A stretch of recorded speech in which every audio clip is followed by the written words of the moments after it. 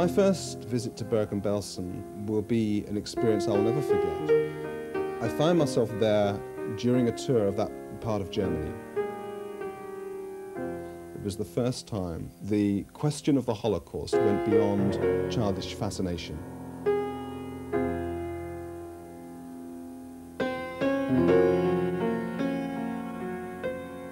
The whole of that visit to Bergen-Belsen was punctuated with the sounds of gunfire and the exploding of bombs. And this was because of a NATO war exercise taking place in the region. And I suppose it was almost the combination of those factors that made me realize the timelessness of the anguish that is expressed in that place. That even now, there were rehearsals for war. And even now, the ground under which something in the region of 50,000 Jewish men, women and children lay buried still was shaking. When I was home some months later, and still trying to work through the emotions of that, and very easily able to recall them, I had no difficulty remembering what it felt like to be there. I could hear the sound of the rain falling. I could hear the sound of the bombs and the gunfire. Then, after a time, for that to, as it were, settle in me, came the musical response. That was an enormous release for me. It was a way I had of dealing with some of my own questions and anguish, really.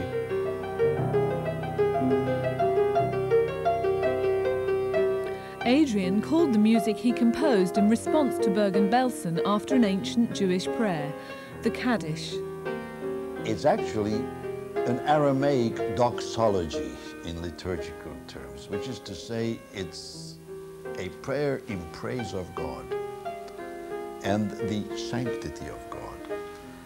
And when this prayer was first composed, formulated, and recited, at least 2,000 years ago, it was done in the various academies in Babylonia and in Judea.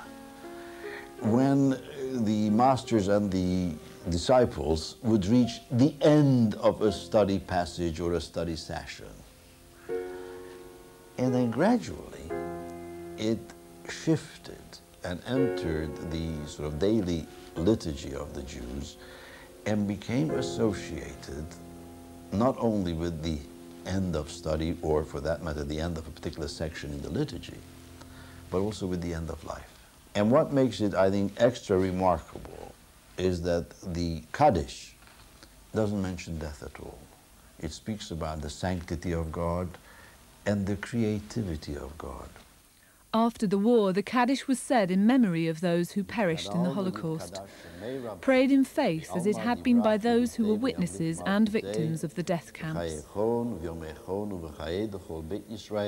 In the concentration camps, many Jewish people found an incredibly deep role for the Kaddish in their own experiences.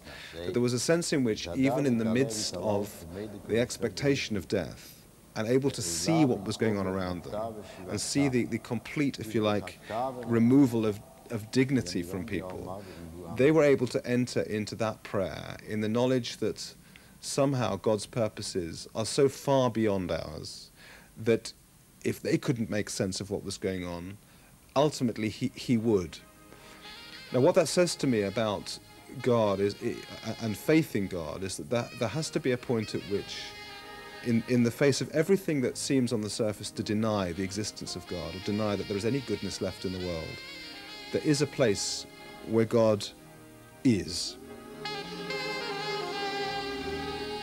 I believe he was there at every moment of horror and destruction and slaughter.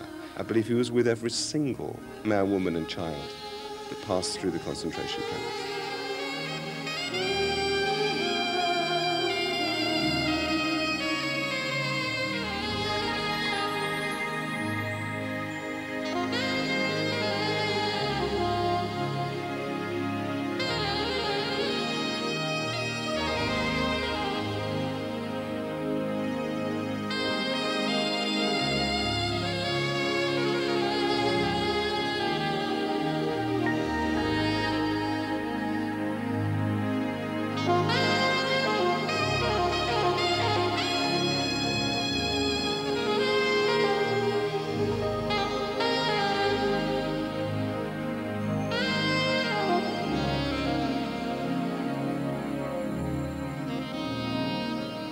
To search for God in the darkness has been the response of the Jewish faith throughout history.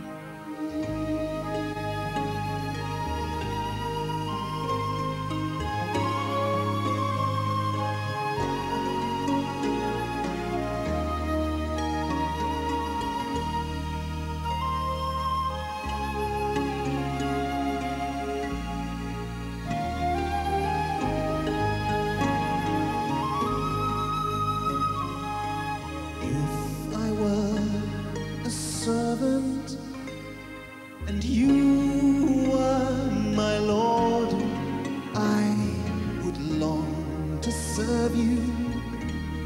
Oh, I would never choose